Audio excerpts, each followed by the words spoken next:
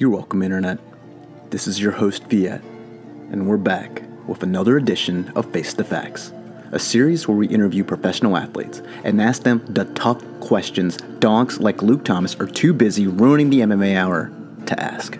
Here at Face the Facts, we appreciate great cinema, like 300, the 2006 American fantasy war film based on the 1998 comic series of the same name by Frank Miller and Lynn Varley. Now, 2006 was a simpler time, when we were impressed when actors just got in shape for their job.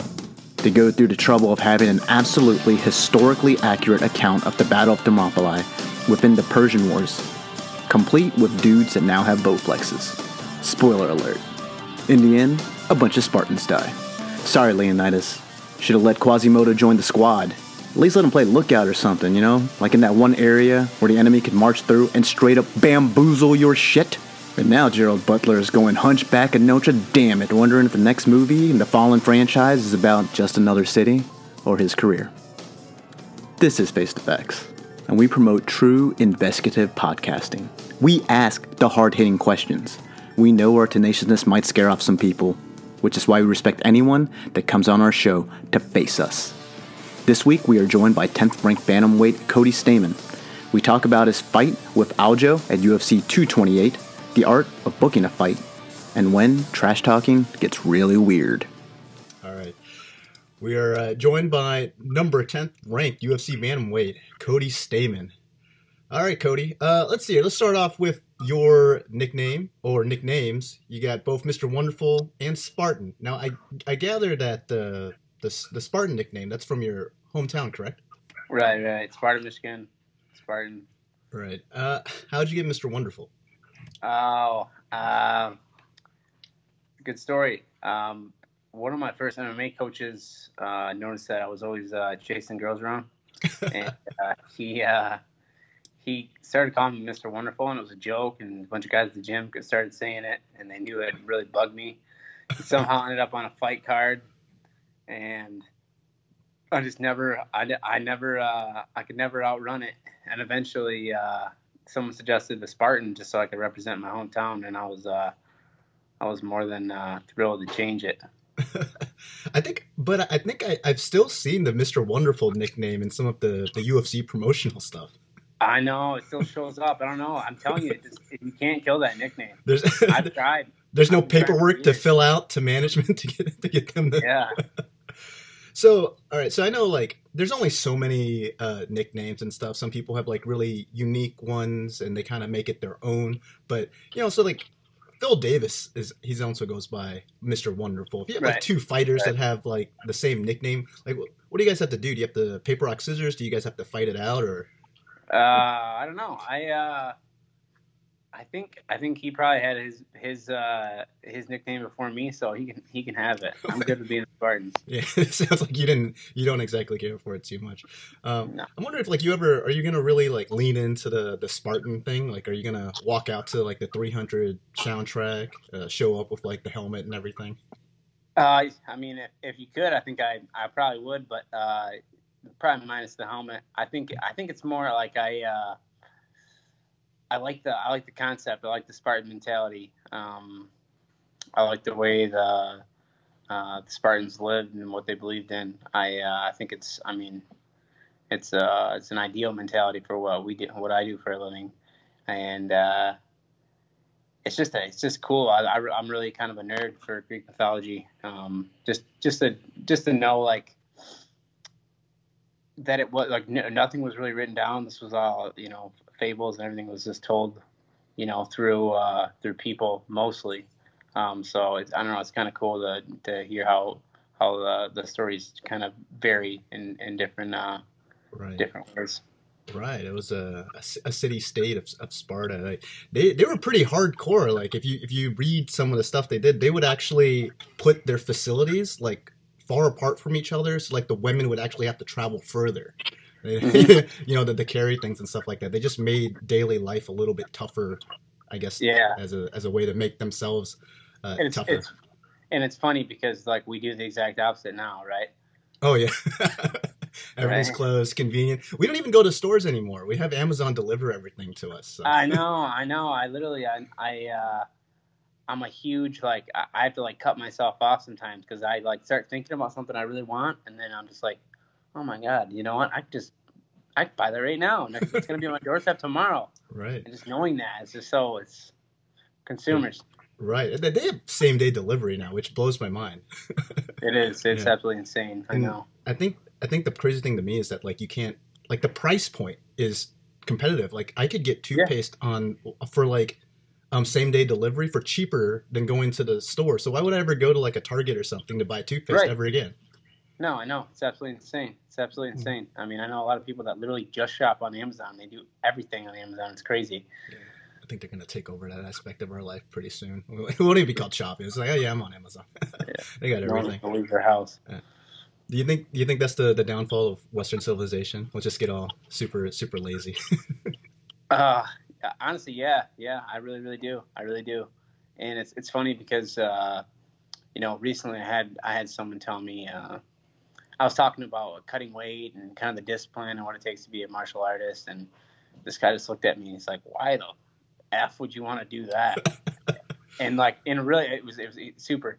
I mean, he made like a really nice dinner party, like super awkward, and I just looked at him and I was like, I don't know, man. I just I was really trying to bite my tongue because there were a lot of like really nice people there. Mm-hmm. I was like, I don't know. I just think there's more to life than just waking up and living this mundane day-to-day thing. And I don't know. I think the simplicity of it and the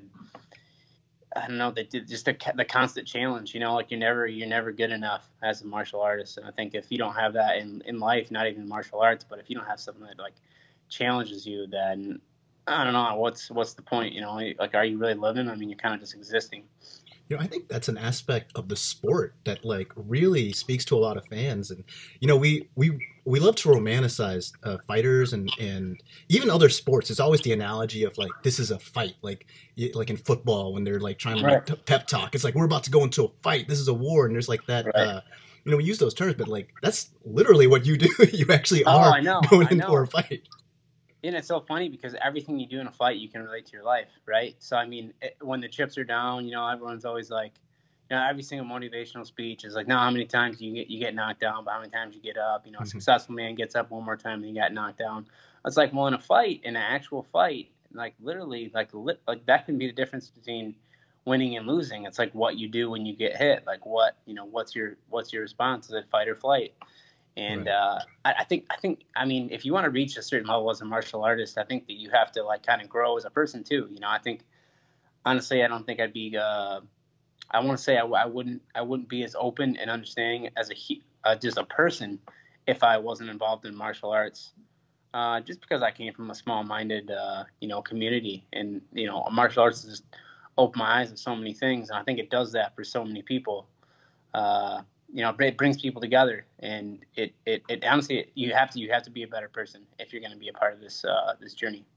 I think it's a very cool perspective to have. Now, you're still relatively young, but man, you have like a lot of fights under your belt. 19-1 as an amateur. Now you have a 17-1 professional record. Now, I've heard you've kind of said before, at least when you were starting out, fighting was sort of a bucket list thing for you, like just, hey, can I do this? Let me try it out. When did it switch to something like? When did that switch? Like, walk us through that. You go, you know what? I think I could do this professionally. I think I could do this full time. I'm not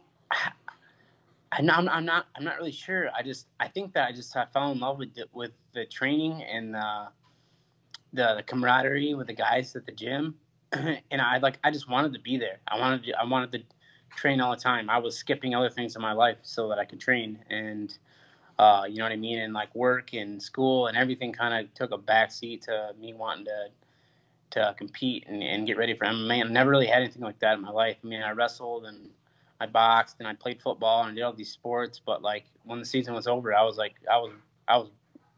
okay with it. You know what I mean? Like when it was over, it was over. I didn't really miss it. But with MMA, like there was always, I felt like there was always more that I could do, more that I could learn. And honestly, I fell in love with it. I think it kind of happened slowly, but You know, when I turned pro, I was 22, and that's when it really kind of took my life over. As soon as I turned pro, I think everything in my life like completely changed. You know, I moved away. I just decided like right then, like I was like, I'm not gonna half-ass this. If I'm really gonna be an athlete, I want to be the best athlete that I absolutely can be. And you know, I made every sacrifice to be where I am today. Yeah, so you mentioned you actually you enjoy the training aspect of it. We've Yeah. had some fighters that are pretty open, like George St. Pierre. He said that he loves the fighting part, but he does like the training part. That's like kind of tough. It's a bit of a grind. Yeah, but I don't know. I like to see the changes in my body, I guess, more than anything. I just it's amazing like what I can do now, like as a workout, like it was like as a warm up now was a workout. You know what I mean? 3 Mm-hmm. months ago. So it's just amazing to see like what your body really can do. For me, and honestly, I don't really mind. I don't mind working out. I like doing it. I like being at the gym. I like the guys that I train with. You know, it's a good environment. There are some workouts that I really wish I could skip. You know what I mean? I wish it was just like, I wish I didn't have to do the drilling, and I wish I didn't have to do the hard strength conditioning workouts. I wish I could just, you know, eat whatever the hell I wanted and just spar and, you know, go live all the time, because that's really the fun stuff. But obviously, you know, you want to be good. You gotta, you know, get those reps in, and that can get pretty annoying. You know, like throwing a jab cross a million times. It gets pretty boring. But you know, I just look at it like it's part of my job. You know, Sure. there's things I like, and there's obviously in any job there's gonna be things you don't like. So Right. I mean, you've always been a professional. You know, showed up on weight, on point, every single fight you've been to. Is weight cutting, has that ever been an issue? Is it you know, do you find that aspect of the sport difficult, or is it kind of like you're used oh, to it? I absolutely fucking hate it. I hate it. I hate cutting weight. Uh, the diet, it's awful. It's just it's a tough process. I've hated it since day one. You know what I mean? I'm like a fat kid at heart. You know, I want to eat whatever I want, and the working out. I swear to God, I think I do an extra workout every day just because just so I can eat a little bit more. Um, I'm like one of those guys, but I've really dialed it in. I know I'm really super organized. I know I write everything down. No, I have food logs. I know what my weight was last camp. I know, you know, what changes I need to make. I'm super organized, surprisingly, because every other aspect of my life, I'm like complete chaos. But with fighting and with my weight and with the training, I'm actually super organized. But yeah, it sucks. It's a hard process. I know it's a hard process every single time I do it, but I have like a recipe for success to make weight. I'm a huge bantamweight. I mean, I can get up to 175 pounds. Wow. So, and that's not like, I mean, I'm not like, I don't like a walking blimp at 175. Like, I'm just pretty stocky. You know, right now I think I'm like 6% body fat, and I'm in the low 50s, Okay. you know, like 55, 50, 55. That's what I'm walking around at right now. And, you know, most guys at bantamweight, you know, week of are 45. At least that's what I've seen thus far. Yeah, like So you're not. Yeah, we're not far out at this point. So that's yeah, I'm easily one of the biggest bantamweights, I think, on the roster, and I think that, you know, my ability to lose that weight, in having the, you know, the techniques and stuff that I've used, that I've you know, obviously are working. I think it's going to be detrimental in the long run. You know, you never want to have a disadvantage going into a fight, and I think everyone will have a disadvantage. I'm going to be 5-10 pounds heavier than my opponent every single day on fight night. wow. So you're saying you're about 15, 20 pounds for about what, like a 2 weeks, week and a half out? Is that pretty typical? Mm-hmm. Actually, it's better than I have been. My Wow. UFC debut, this wasn't I was like 172 pounds or something when I got the phone call a week out. Whoa. So, and I made 46. So, I mean, yeah, do the math, 26 pounds. And that Yeah.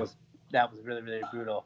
But but now, I mean, a couple hard workouts that week, I'll get within 10 pounds. And then the last 8-10 pounds, I'll do in the sauna 24 hours out. And then I'll shoot back up to close to 160 fight night. Okay. So what is going to be your first meal after your Aljo fight? Oh, after the fight, probably a big steak. Big steak. Yeah, I'm a huge steak fan. So probably a big steak. Nothing crazy. I'm not really a sweets guy. I just like to eat a lot. Okay, well that's good. That gives you a step up on Khabib. You stay away from that tiramisu. Yeah. All right, let's talk about the UFC, specifically your division real quick. TJ Dillashaw just recently fought Cody for the belt. Finished him again in quite spectacular fashion. In my opinion, TJ is one of the most skilled up guys, not just in your division. I think across all weight classes in the UFC. I think he's the real deal. He's really good. And I know you've said that you admire, at least in the way that he continually improves himself as a martial artist. You mirror that in the way you train and the way you try to improve your game. Not necessarily who you think he's going to fight next, but who would you like to see TJ fight next? I guess that's that question I have not been asked. I guess anybody but Cody Garbrandt or Dominic Cruz, because that's kind of been the show for the last 2 years. I feel like, I mean, I'm personally on board with it. You know, Dominic Cruz, you know, he's got to stay healthy, and that's not his fault. You know, Dominic Cruz is a great champion. I'm not taking anything away from the guy. He's a great athlete to come back from what he's come back from. Right. But he shouldn't get a title shot off being off for 2 years. No way. There's so many guys that have been active, been fighting. You know, you got Moraes, you got Assunção. Problem is Assunção has already fought TJ twice. Right. I think that kind of kills his shot. I mean, Marlon Moraes or Henry Cejudo, those are the only two options I see. Honestly, I think Assunção and Cruz should fight, and you know, I think maybe Marlon Moraes fights John Lineker, and you know, have a little fight off. I feel like I'm still far enough away from that conversation. You know, big win over Aljo, you know, could put me potentially in that conversation, but I feel like that's probably how it's going to shake down. I think TJ is probably going to fight Cejudo, and those guys are. I mean, they're either going to sit on the bench and do nothing, or they're going to have to start fighting each other. I mean, and they should. I mean, what's the holdup? You're not getting a paycheck. You're not getting in the cage. You're not stepping up or down. I think everyone's just so like they're just clinging to that spot. Like it's like everyone thinks they've earned that shot, but really, if you look at it, I mean, there's a lot of guys that have earned it. Right. Yeah. No. You got to wonder, at least as a fight fan, how many more fights Dominic Cruz has left. He's had an incredible career, but he's had so many, not just like minor injuries, but significant, like this could potentially end your career type injuries. And and to his credit, like you said, he has come back. And you know, the other fighters may not be collecting the paycheck, but he is collecting the paycheck because he does the work as so you wonder if like maybe it's one of those things where, hey, you can kind of slip into this, you know, and not have to put your body through all of that, because you love the guy, but I just don't know. His body was obviously not made to really endure the grind for that long. It was kind of like response to like that type of training. His body was starting to break down. You wonder how long he wants to kind of stay in that lifestyle. And you know, if they're paying him pretty well to be an analyst, maybe he might just want to switch over and do that full time. You know, I could definitely see that. I think Dominic Cruz's issue is that he doesn't have the patience to actually recover from injuries. Okay. I think the issue is that he, like, you know, instead of like taking, you know, 6 months to recover, I think he takes 3 and then just kind of goes light. At least that's kind of the feel I got from, you know, I knew a few guys that were in his camp, and they were saying that he was training way too hard, way too soon after his, you know, first ACL surgery, and like when he blew his knee out, like everybody was kind of like, oh, well, we saw this coming. You know, you weren't fully recovered, but yeah, that's tough, man. I tell you one thing. I tell you from personal experience. You know, I've had knee injuries. I've had, you know, broken bones, all that stuff. You know, from being a fighter, and that's tough. Injuries suck, especially if you love what you do. You know, if you like being an athlete like I do, you know, being on the sideline is the absolute worst thing in the world. Yeah, I can imagine. And for, you know, like a guy like Cody Garbrandt, just got iced twice by TJ. What kind of like, what advice would you have for a fighter like in that spot? Like, what do you tell a guy like that from to be able to come back from that? Because he had a meteoric rise, you know, kind of went like unranked, and then all of a sudden he was fighting for the belt. Like, what do you say? Like, just, or is it just kind of one of those things where he just kind of has to get back into it, sort of forget the last one, move ahead? Yeah, I don't know. I would tell him to go to 125, honestly. Yeah. I think he's number one contender at 25. And I think he could probably beat Henry Cejudo. He's a great wrestler, and he's fast. Interesting. And well, obviously wouldn't be the number one contender because DJ, but I think Right. he's not a big guy. He doesn't got a lot of weight. I mean, I've seen the dude walking around at like 140, you know, low 40s, and that's pretty small for bantamweight. A lot of bantamweights are, you know, a lot bigger. He can make it. I mean, he talked about wanting that fight before, you know, TJ sat him down, you know, but I think that's the best option for him. Mm-hmm. I mean, where's the big fight? I mean, is he going to fight Dominic Cruz again? I mean, who's he going to fight? I mean, that's going to be the kind of, you know, status fight that he wants, you know. Right. I don't know. That's actually very interesting. And, you know, your division is absolutely stacked, but, you know, they have a hard time getting, you know, star power. Like Demetrius, you know, before he lost to Cejudo was, you know, arguably, people were saying pound for pound, one of the best ever. And they were having a hard time selling him. So, yeah, that division that's an interesting way to kind of solve all of that. Yeah, so, put him at 25. I mean, problem solved. You got two, you know, superstars fighting. Right. So, and I know obviously you want to be in that conversation. You want to be one of the talked about as one of the top guys in your division. You're gonna have the opportunity to do so. You get to fight Sterling, UFC 228. The headline of this card is the Woodley versus Till fight, the welterweight title fight. Now, Woodley has been on record saying that he will not take on a backup fight if Till doesn't make weight. What are your thoughts on this hardline stance? Well, I feel like if he doesn't take a backup fight, and there's a chance that whole card gets canceled. Yeah. I'm not seeing. I've only seen it one other time, but I think it could happen. You know, I remember when it was years ago. I remember the only reason I remember is because my training partner and good friend Darren Kochnick was fighting on the card, and he got sidelined because John Jones wouldn't take a replacement for a title fight, so he scratched the whole card. Yeah. I could honestly see that happening if you know, Darren Till doesn't make weight, this whole card might get scratched. You know what I mean? Wow. And so you guys are all kind of like, come on, Till. get your shit together, right? Yeah, I mean, one way or another, I know that I'm going to be in the cage eventually with Aljamain and Sterling. I honestly think that everything will work out fine. And, you know, September 8th, everything will go without a hitch. At least that's what, you know, I'm praying for, because I really want to get in there. I really want to show people what I've been working on. So let's get into your fight with Aljo. You guys have had some intense back and forth. You can clarify this a bit for the fans. Like, when did this even start? When did trash talking start? It was, you know, it was just a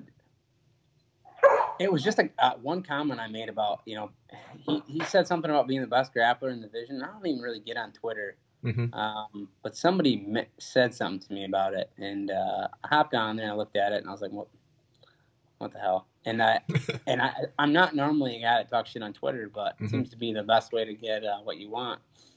And I started thinking about it, and before I sent the message, I was like, okay, who's going to be the next guy I'm going to fight?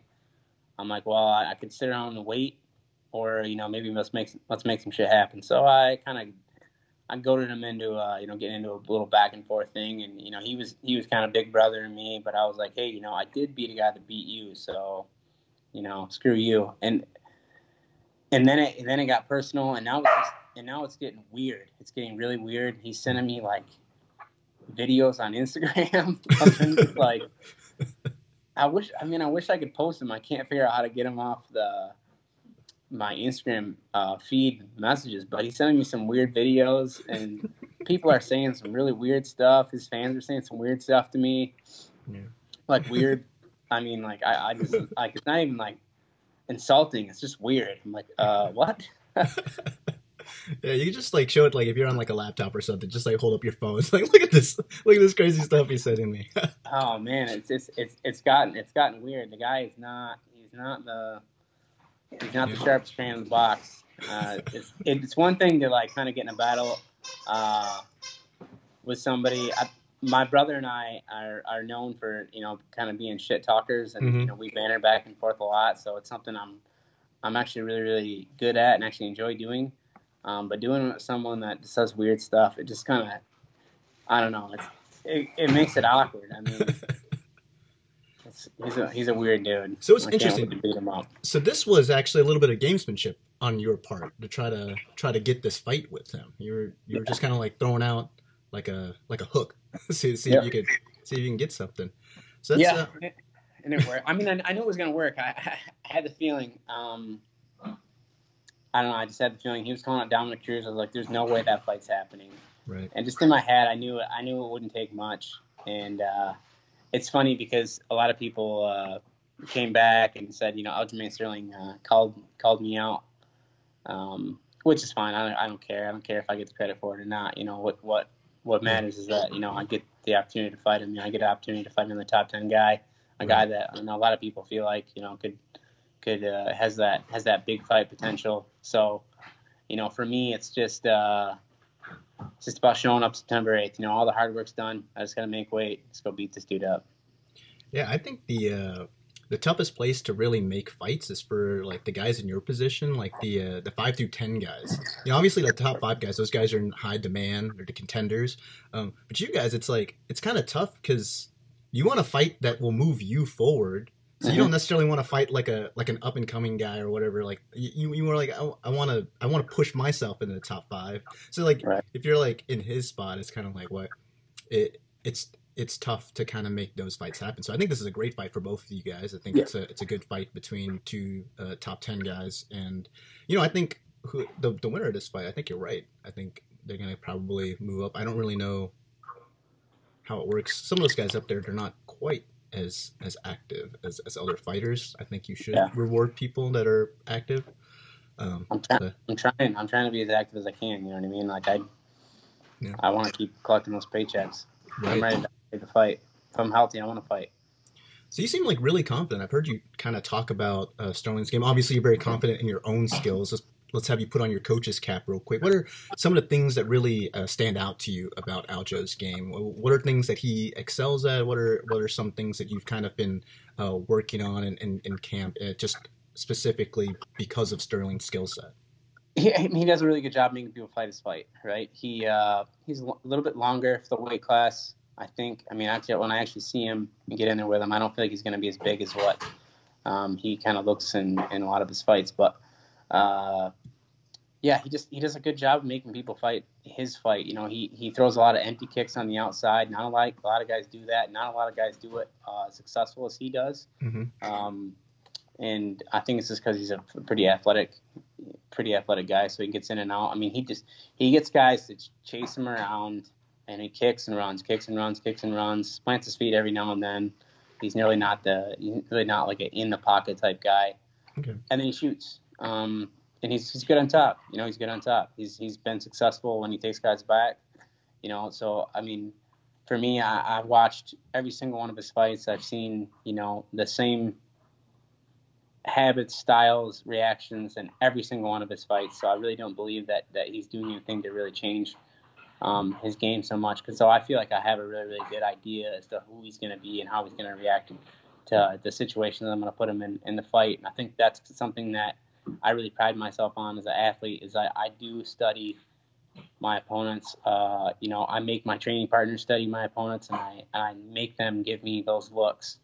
That way, when I get in the cage, it's almost like I'm seeing it all over again. When in that Brian Caraway fight, after I dropped that first round, I literally it was like I was in the gym. I lost that round, and in my head I was like, man, what you literally what you do. You saw you got to just go do what you've been training to do for the last 2 months. And then as soon as I got out of my head, as soon as I kind of shook the nerves off. After that, it was all. It was all my game plan and what I've been training to do for a while. So, I just got to come out and do that right off the whistle against Sterling, and I'll clean him up. All right.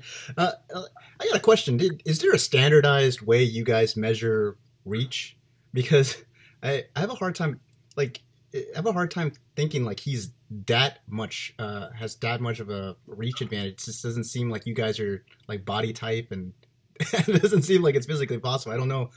I think he does. I think a lot of reach is like how big your hands are, like, right, and like how wide your shoulders are.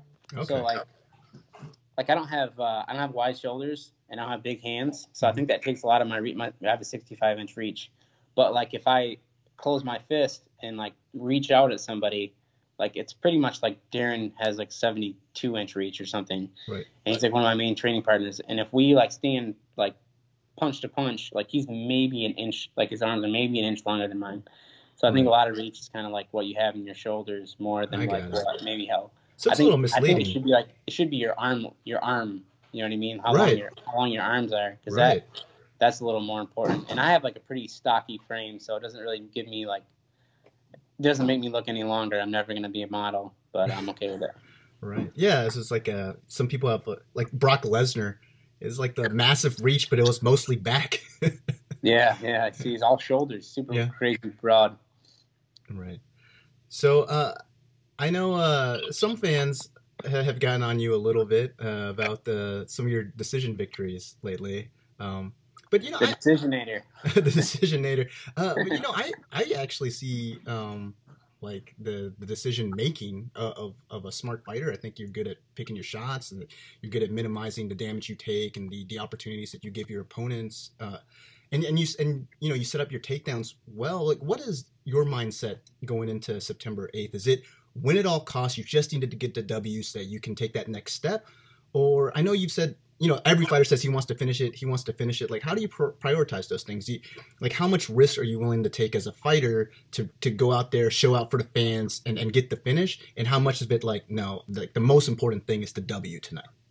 Well, always the win is always the most important, right? I mean, I'd rather win a boring fight than lose an exciting one. I don't ever want to be one of those guys that like puts his brain on the line just to, you know, just for a $50,000 bonus. The win is always the most important thing. But, you know, in my head, I know that I'm capable of knocking guys out and doing it intelligently and setting up my shots. I really just think I've run out of time. I've started late in fights. I haven't really like got to like my setups and the things I know to do until the second and third rounds in my last few fights. And against Caraway, honestly, I ran out of gas. I didn't have it. I started hitting him with hard shots, kind of mid third round, and I could feel it. I could feel like he was breaking, and then like my gas tank just hit E, and I just didn't have it in me. Against Duquesnoy, I started late. Same thing. You know, I started late, and that's something I got to adjust in my training. I've been working on, you know, coming out guns blazing, and I just it's all mental. You know, it's all mental for me. It's all mental. Like, I have the tools. I know I can put guys out. I've knocked out 30, 40 different people. You know, I know I have the tools to knock people out. I've done it so many times in the past. So it's just about making it happen in the octagon. You know, I have these law moments. You know what I mean, where I'm winning these decisions and not getting these finishes. But you know, my two fights before the UFC were both you know, TKO. So I'll get back to it. I think Sterling's the first guy that I'm going to finish in the cage. Well, I know fans are love to see that. So are you a little bit I don't know if fearful is the right word, but if you kind of adjust the approach that you take inside the cage, there's very few people on the planet that can really understand quite the experience that it's like to be fighting in a cage. How much do you actually recover in between rounds? I'm wondering, if you go out, you change up your style a little bit, you go out, as you say, guns blazing first round, is there fear that you might taper off in the later rounds? No, definitely no fear of that. When I fought Caraway, I got really banged up in that training camp. I was pretty limited. There's a lot of things I really couldn't wrestle for most of that training camp because I had some a little bit of a rib injury, so I just couldn't get those. There's no way to like mimic those live wrestling rounds. So that was tough. I was in a tough situation for that camp. But this camp, I've done the worst of the worst fight gone wrong workouts back to back to back to back to back. And, when you do those workouts where, you're constantly being put in bad positions and you have to fight out of them, it either breaks you or makes you. And, early in this training camp, I was putting myself in the worst possible positions for weeks. And, it was awful, but I made it through it. And now, like, my conditioning, I know that no matter where the fight goes, and if I'm in trouble, if I get knocked down, no matter what happens, I'm going to be able to get up, recover, and I'll have the gas tank for it. I mean, my resting heart rate is like 36 right now. I literally had to do like all kinds of crazy tests because the doctors that at the UFC were concerned that I might have some kind of heart issue. It was either I was just in really good shape or I have a heart issue. But they, after a couple $1,000 and 3 or 4 different cardiologist appointments, they're like, yeah, he's just in good shape, he's fine. So I'm in good shape. Well, that's good to hear. That's a very wide spectrum. It's like either you're in really good shape or you're gonna die. Yeah, it was a super. I had to do a stress test. I'm like, this is a freaking stress test. You guys are testing me like you're saying I might have a heart issue. Like, there's no way. All right, it's time to face the facts real quick. I'm going to ask you a series of extremely difficult questions, and we do keep score. So, are you ready? Yep, I'm ready. All right, good. 1 for 1. Okay, if you can ask the president one question, what would it be? Do you like your job? All right, that's a good one. Let's see here, we lost the video. Oh, there you are. Okay. If Apple designed a car, would it still have windows? Yes. All right. And what sports do you like to watch besides MMA? Boxing and wrestling. Okay. You stick with the combat sports. Okay. Yeah. Who wins in a fight, Predator or Kevin from Home Alone? Kevin from Home Alone. No, yeah, I like it. And he's just, you give him time. He's so good at setting up. He's so crafty. Very crafty. Would you rather be the greatest athlete that ever lived or the smartest person that ever lived? Ooh, the smartest person.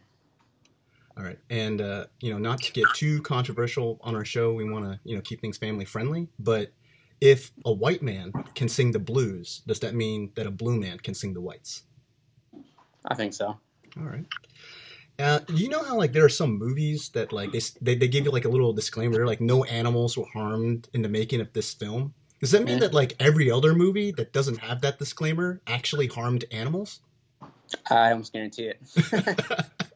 I wonder if could they just put a little thing at the bottom, hey, Dave actually dropped a camera on a squirrel. Super sorry. Yeah. Sorry, only a few animals died in the making of this movie. I don't know what keeps showing on my camera. There we go. All right. In your opinion, would Chris Rock be half as famous as he is today if he went by his actual name, Christian Rock? No. Hell no. Do you consider yourself to be lucky? Yes, very. What was your favorite toy growing up? Legos. Legos, yeah. That's a win. If a mime gets arrested, do the police have to tell him that he has the right to actually speak?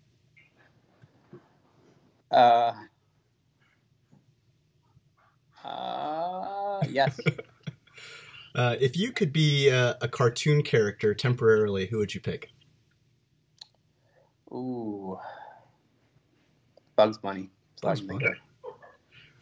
Do you consider yourself a hunter or a gatherer? Hunter. Do you believe in aliens? Yes. Who's your favorite fighter of all time? Ooh, man, that's a tough one. Boxing, all that.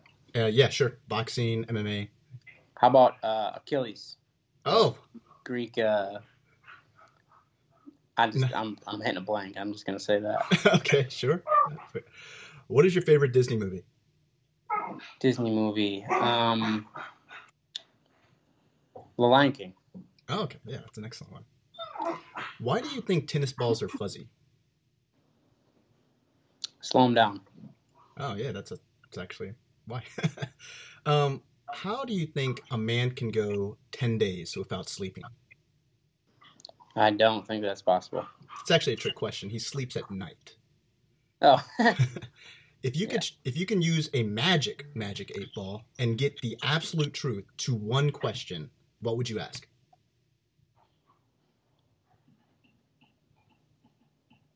Can I travel? Can I travel through time?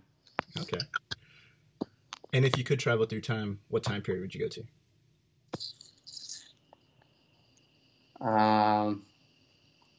Early 1900s. Okay. All right. So I actually lied. We don't actually keep questions. We don't actually keep score, but we do have one last question for you.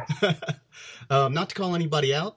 I know you're not that kind of person. I know you kind of said you baited Sterling into it, but let's say you're victorious September 8th, and they hand you to Mike. Who would you like to like, not to call him out, but like who do you go in your head? You know what, that guy, that'd be really interesting. That'd be a hell of a fight. I'd like to fight that guy. I've been manifesting this for a month now. So I'm literally going to get the microphone and I'm going to say I'll bag the whole division, but I want to fight in Milwaukee. I don't care who it is. Okay. All right. And if you, why don't you give our listeners your social media info? Where can they find you? Everything's just Cody Stamann, so I try to make it simple for everybody. CODYSTAMANN. Yeah, check me out. All right, I'm a weird guy, but I do some pretty cool stuff too. We'll put that down in the description below. It's very courteous of you to keep it simple for all of your fans. And Cody, I do appreciate you taking the time to do this with me. I think that you're a very smart fighter. I think you're a humble fighter. I really appreciate that about you, and I'm sure that you will be fighting for that belt at some point in your career. And I want to wish you the best of luck, not only in your fight against Aljamain Sterling, but for the rest of your career. I appreciate it, man. Thank you. Thanks for the interview. All right.